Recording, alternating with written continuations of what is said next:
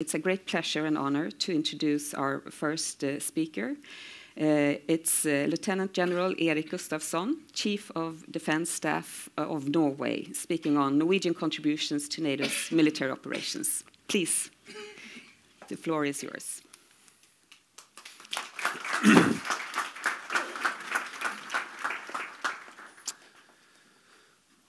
Thank you very much, and thank you for inviting me to speak to this audience and to the very, very important conference. As a founding member of NATO, Norway has been an active participant since the signing of the North Atlantic Treaty in 1949. Likewise, the armed forces have long traditions contributing to the operations outside Norwegian territory, either as part of UN, NATO, or in an EU framework. Since the Korean War until today, Norwegian forces have been deployed to more than 100 operations and participating with more than 100,000 Norwegian soldiers. For some of you, 100,000 isn't that much, but we have quite a small armed forces in Norway, so it's quite a figure. The last 20 years, we have had significant troops contributing to NATO missions in the Balkans, in Libya, and in Afghanistan. More recently, we have seen a substantial strengthening of the alliances focus on collective defense, hence influencing Norwegian contributions to NATO operations. The strategic environment has been covered earlier in the conference, at least yesterday. So I will go directly to explain how we face these challenges from the Norwegian side. I will start with underlining the Norwegian concept of credible defense. NATO membership is the foundation for the Norwegian defense. The collective military capabilities of the NATO members form the defense cornerstone in the event of aggression that may activate Article 5 of the NATO Treaty. In order to host Allied support, we need a capability to receive reinforcements and transport those forces to the areas of operation. The third part of the deterrence is a credible national first line of defense that are capable of making a difference and participating in operations with allies. Intelligence and surveillance are important in order to identify as early as possible enemy buildup for the use of forces against Norway or NATO.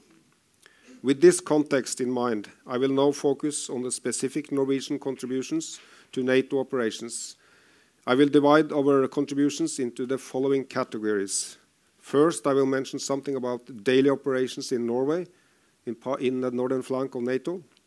Operations in Europe in context with the outcomes of the 2014 and 2016 summits, and ending up with countering violent extremist organizations. Norwegian contributions to NATO military operations are daily in effect in Norway.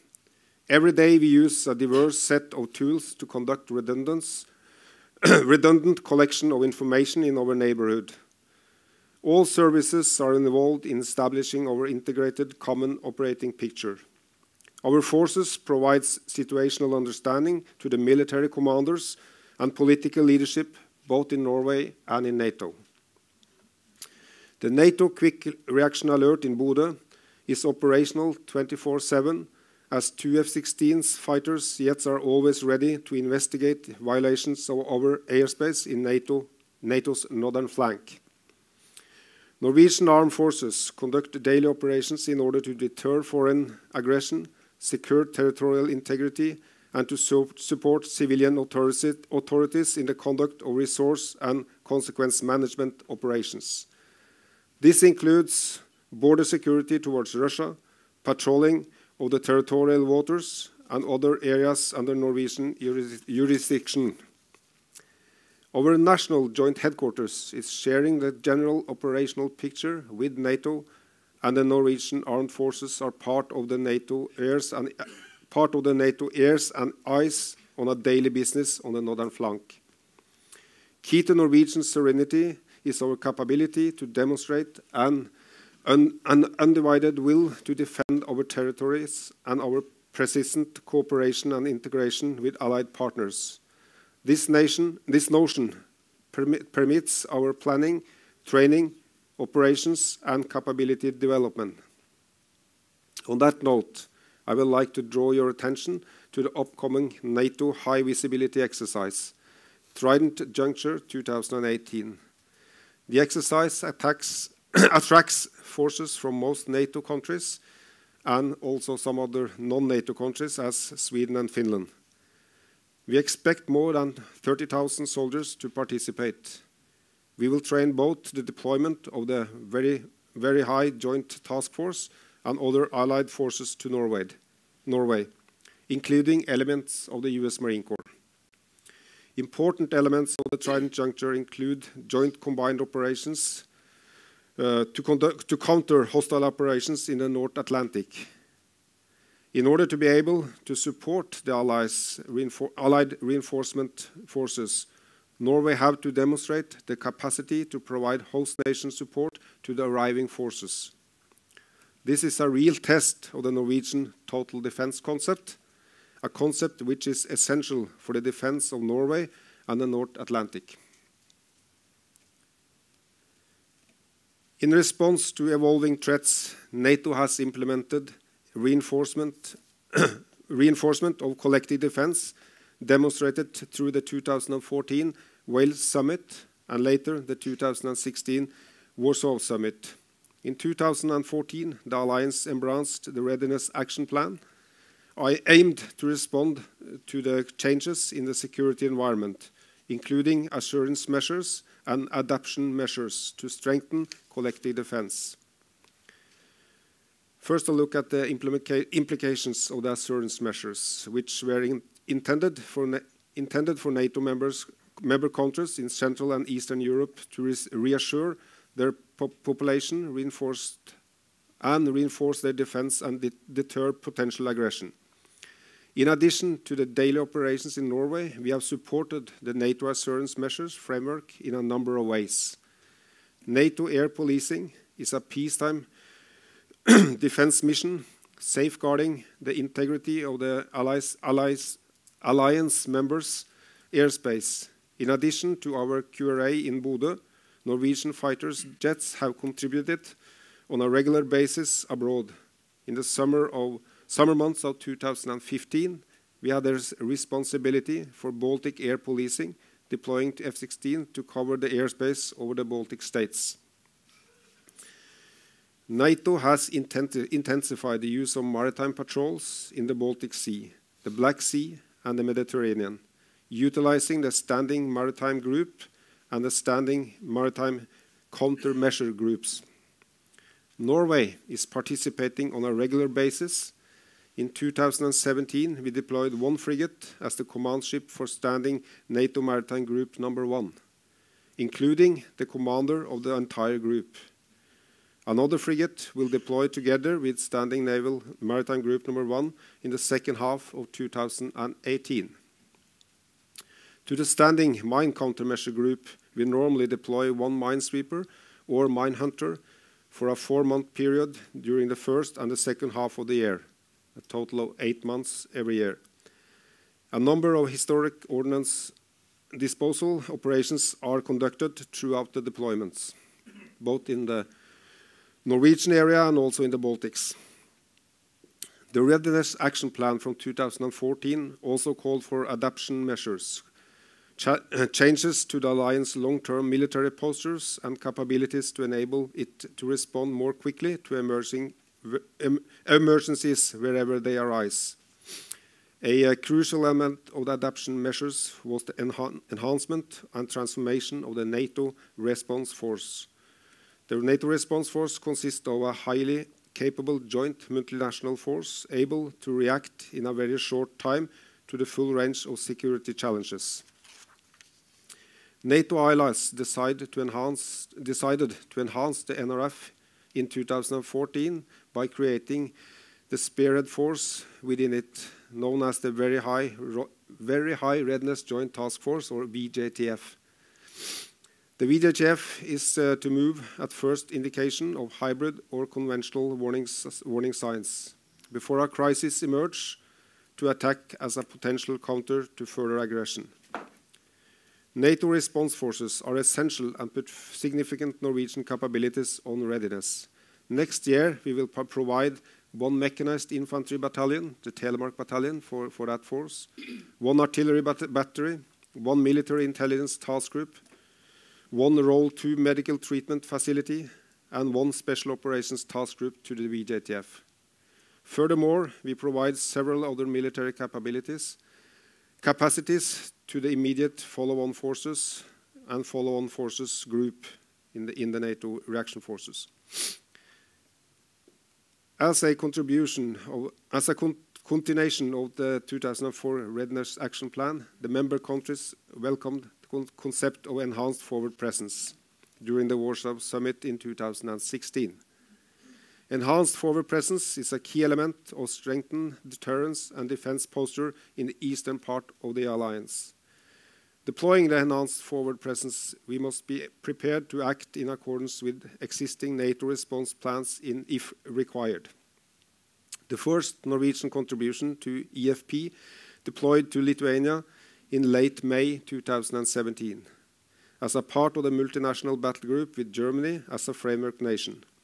In addition to Germany and Norway, the Netherlands and Belgium participated in the battle group. Our contribution was a company-sized combined arms team organized around Leopard 2 main battle tanks with brigade assets integrated. Lieutenant Thomas Pettersen will cover this in a more detail later, so I will not take his speech. For the first 6 months of 2018, we deploy an air reconnaissance task unit to the same multinational battle group, based on operational requests. Future Norwegian contributions to EFP are under constant consideration, based on a comprehensive approach to all NATO commitments. To a small nation like Norway, stability is an important trait of a favorable international community. Consequently, it's important to support activities that foster predictable and transparent international relations, while at the same time supporting initiatives that counter extremists and avoid the root causes of conflict. In Afghanistan, Norway has been committed to NATO's stabilization effort for over 15 years. For Operation Resolute support, we provide special forces operators and staff officers to the coalition command structure. The main task for the special force element is to train, advise, and assist the crisis response unit of the Afghan Special Police in Kabul. Given the security situation, this is a demanding task, and our soldiers are mentoring and assisting the CRU in high-risk operations on a regular basis, as you have seen throughout the media the last couple of weeks. A key for success has been continuity and stable support to the unit over several years, developing mutual trust, skills, and experience. The crisis response unit has been praised by the Afghan president a number of times because of their quality and track record in high-risk operations. Additionally, the crisis response unit was also commended as a blueprint for success by the commander of Resolute Support on his speech to the US Congress in the spring of 2017. In addition to NATO operations, Norway contributes to global fight on ISIS under the Operation Inherent Resolve. We have deployed both conventional and special operations forces to support Operational Inherent Resolve. The Special Forces contribution has been a vital contribution to the campaign, supporting, training, and advising security forces in Syria and in Iraq. From 2015 to 2017, a Norwegian conventional task unit conducted training of Iraqi security forces in the Kurdish area of Iraq. Last spring, this unit was redirected to Anbar province to maximize our effort in defeating ISIS in Iraq. In the fall of 2017, the Norwegian task unit conducted expeditionary advice and assist in support of Iraqi security forces on brigade and division level. Norwegian soldiers operated shoulder to shoulder with Iraqi colleagues in their fight along the Euphrates River valley to the Syrian border. The unit was one of the very few coalition units standing together with the Iraqi forces in the restoration of territorial integrity in the Anbar province. NATO and the transatlantic link is the cornerstone in the defense of Norway. As I have attempted to highlight the last minutes, this notion is demonstrated by the way our armed forces conduct operation in Norway, in Europe, and our out-of area. Just to mention a figure, we normally use approximately 1/3 of our armed forces in Norway, 1/3 abroad, and 1/3 is preparing for one of them. In essence, Norway is an integral part of our military strategy. NATO is an integral part of our military strategy, always reflected in how we plan, train, and exercise and conduct operations. Prudence and transparency are important assurance measures, while interoperability with our close allies is highlighted as an important deterrent factor. Interoperability with allied partners will remain a focal point for the development of capabilities and competences. Consequently, the ongoing modernization of our National Intelligence Service and the procurement of platforms like P-8, F-35, submarines are all essential elements to meet the current and future challenges as a sovereign state and a relevant alliance partner. Thank you for your attention.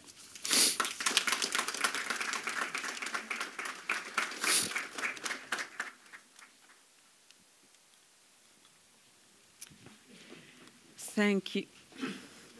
Thank you so much for that, Lieutenant General.